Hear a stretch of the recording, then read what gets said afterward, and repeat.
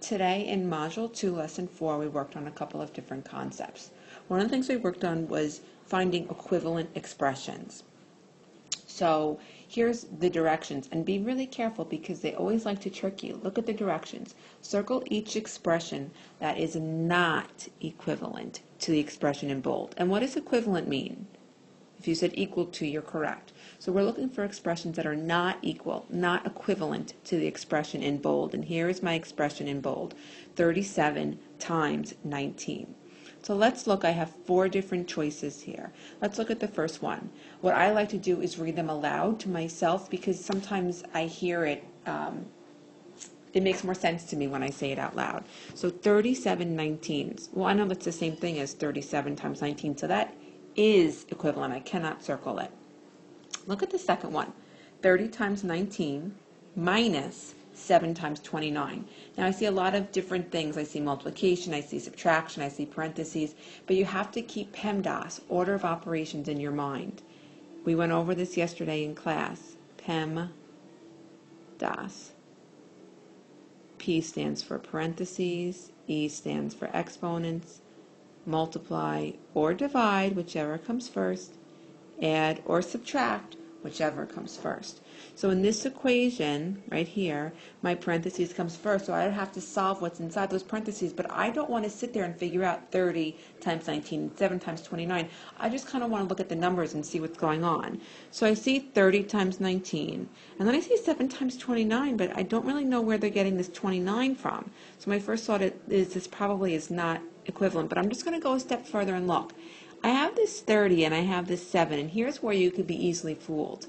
You might say to yourself, oh, 30 and 7, maybe that's 37. But look, you have to find the difference. Difference means that you're doing what? Subtracting. So 30 minus 7 would not give me 37, so this is not equivalent. Moving on, another set of parentheses. Well, I know 20 minus 1 is 19. 37 times 19, that is equivalent. I cannot circle it. And finally, the fourth one, 40 minus 2 is 38.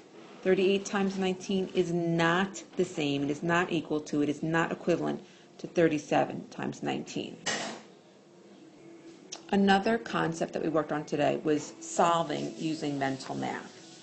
So they give me an equation that says 11 times 26, and I have to complete blank 26s. Very easy just to fill in the number that is missing. So 11 26s. Now, just filling in my little blanks here. I love when they tell me to think because here they are. They're giving you a clue. They're helping you out.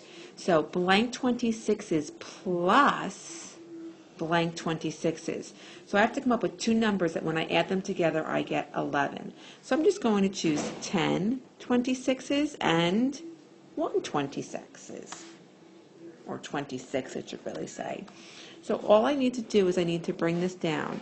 10 26s times 1 times 26.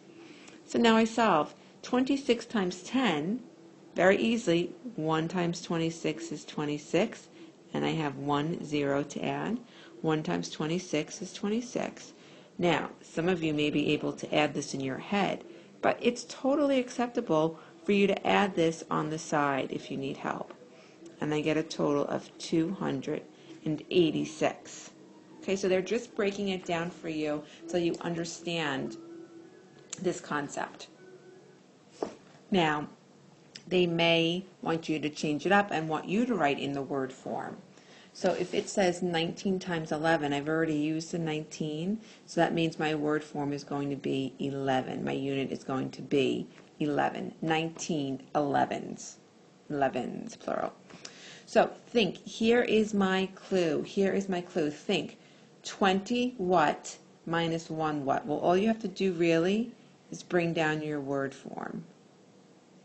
20 11s minus 1 11. Now, same thing. I just keep bringing it down. 20 times 11 minus 1 times 11. Where am I getting those 11 from? The 11s from? Look, right here.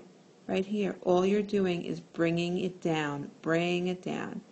You ever watch The Price is Right where they say, come on down? You're just bringing that 11. You keep carrying it down, carrying it down.